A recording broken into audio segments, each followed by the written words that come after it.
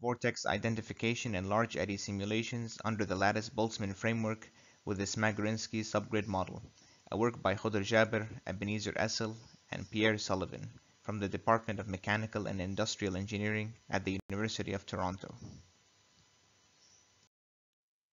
The Lattice-Boltzmann method is a relatively new method for simulating fluid flow.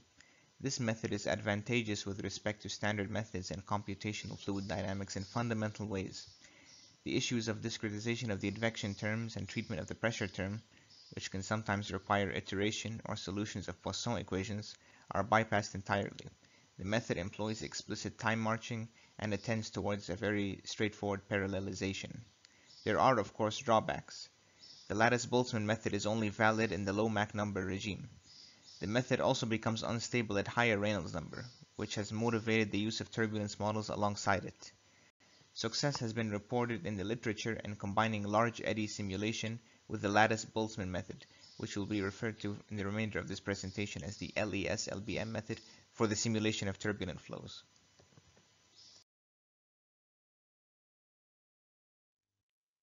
A common benchmark for solver validation in CFD is the lid-driven cavity. In 3 dimensions, it is a cubic cavity surrounded by solid walls which are all stationary except for the lid, which moves in a fixed direction at constant velocity. The problem setup is simple.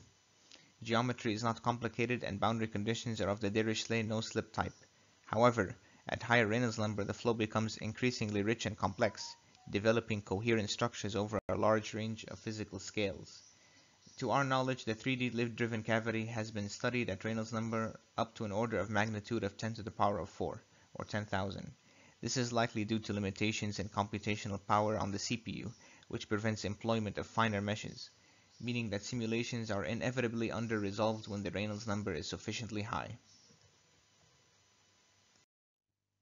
There are 2 issues to be considered in approaching the 3D cavity at higher Reynolds number. Is there a way to exploit advances in CFD like the LES-LBM method to simulate turbulent flows with sufficient resolution? And what is the best way of revealing coherent structures in such simulations? And what is the impact, if any, of LES-LBM on its performance? That the LBM is easy to parallelize makes it a prime candidate for use on the GPU rather than the CPU.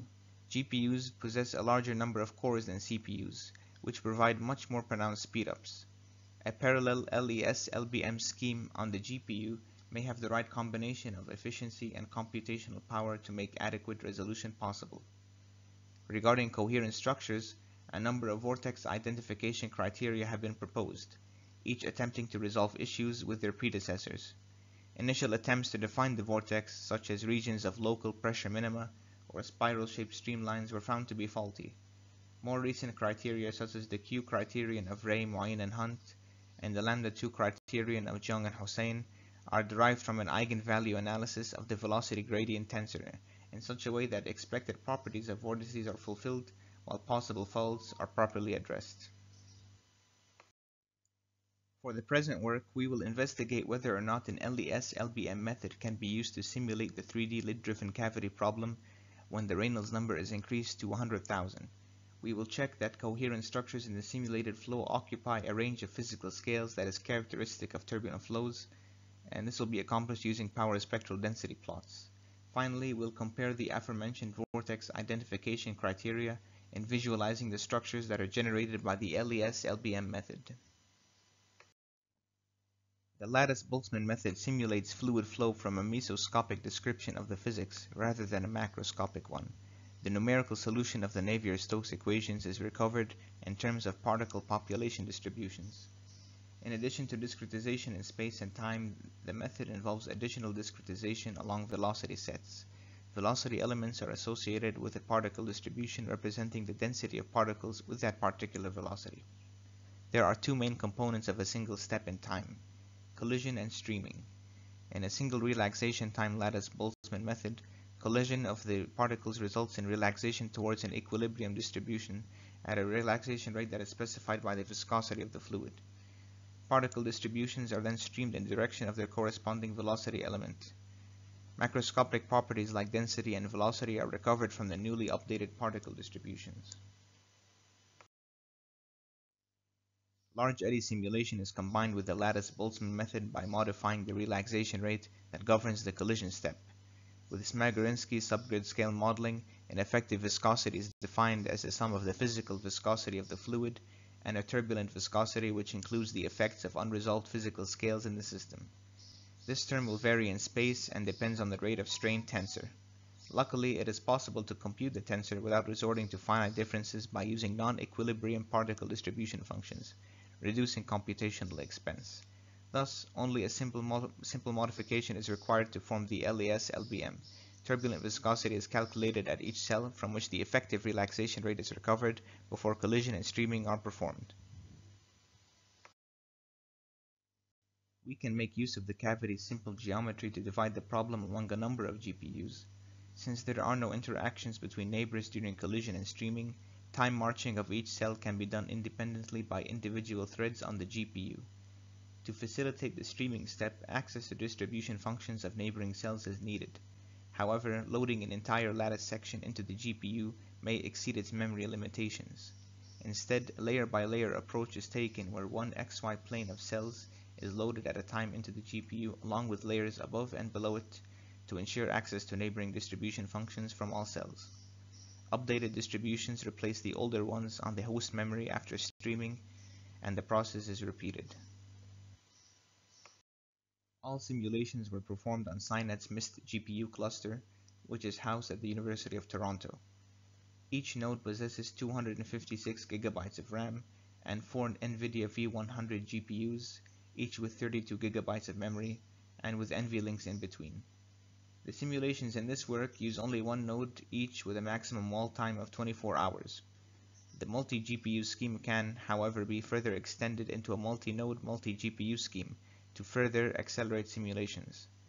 Animations of simulations with a mesh resolution of 256 cubed, which were performed using more than one node, will be showcased later in this presentation. The four main parameters which govern problem definition, stability, and solution quality are the mesh resolution, lid velocity, Smagorinsky constant, and Reynolds number. 5 case studies were run in this work with variations in these parameters. The first case was used solely for generating isosurfaces of the vortex identification criteria to be compared. Power spectral densities were computed from the first 3 cases for comparison of the inertial subranges. The fourth case was studied alongside the first to determine the effects of decreasing the Smagorinsky constant on stability and structure formation. The fifth case was used for validating the present implementation of the LES-LBM method. The lid velocity is set to 0.25 meters per second for all cases to ensure consistent stability behavior. To validate the present LES-LBM implementation, mean streamwise and vertical velocity profiles from 2 reference works are used for comparison with the results from case 5, which consisted of a mesh resolution of 150 cubed and Smagorinsky constant of 0.2. The mesh is made relatively coarse to allow enough iterations and time for mean velocity values to settle within the prescribed maximum wall time. Profiles of the present work were extracted at t equals 800 seconds or 120,000 iterations. There is a clear agreement between the profiles reported in the reference works and the present work. Power spectral densities were computed for Reynolds numbers of 10,000, 50,000, and 100,000 using streamwise velocity fluctuation signals that were probed at a single point in the cavity and at a sampling rate of 20. A mesh resolution of 200 cubed is used for all 3 cases. As the Reynolds number increases, the inertial subrange, which is the region of constant -5/3 slope on the curves, is seen to increase. This region is found between 0.03 and around 0.08 Hz for the case of Reynolds number of 10,000, and in between 0.03 and around 0.3 Hz for the case of 100,000 Reynolds number. This is an increase from around half a decade to a whole decade. For case 1 with Reynolds number 100,000, isosurfaces of Q criterion, vorticity magnitude, and lambda2 criteria are plotted at varying value to help reveal the density of the structures, as well as their shape in the interior. All plots were obtained at a time of t equals 150 seconds. Worm-like structures emanate from the top left corner of the cavity and begin to fill it, starting with the leftmost side. However, the sizes of the structures are relatively uniform for the Q and lambda2 criteria in contrast with those revealed by the vorticity magnitude plots, which appear to be smudged. This is especially true near the top left corner, the lid, and the right-hand side of the cavity.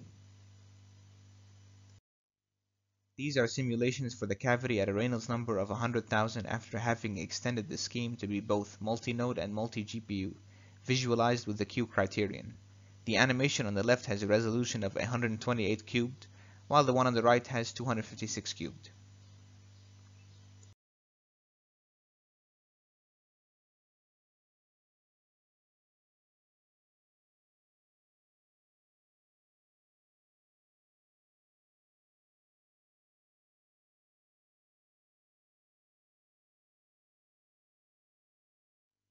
These animations are also of simulations with a resolution of 256 cubed. However, visualization is with vorticity magnitude, lambda 2, and Q criteria, respectively.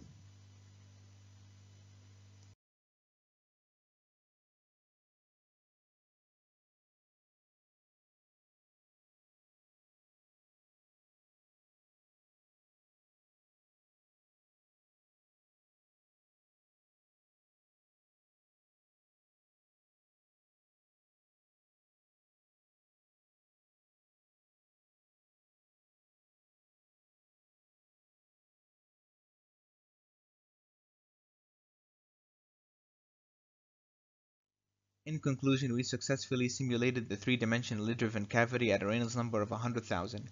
We plotted and compared isosurfaces of vorticity magnitude, Q, and lambda 2 criteria. We found that the latter two criteria perform similarly and alleviated some of the issues in revealing structures when using vorticity magnitude, such as smearing near the lid. Power spectral densities were plotted for varying cases of Reynolds number. We found an increase in the inertial subranges from about half a decade in length for the case of 10,000 Reynolds number to about a decade for the case of the 100,000 Reynolds number.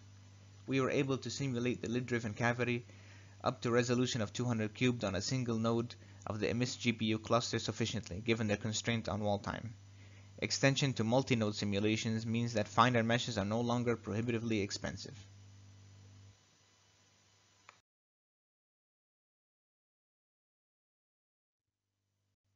Thank you for your attention.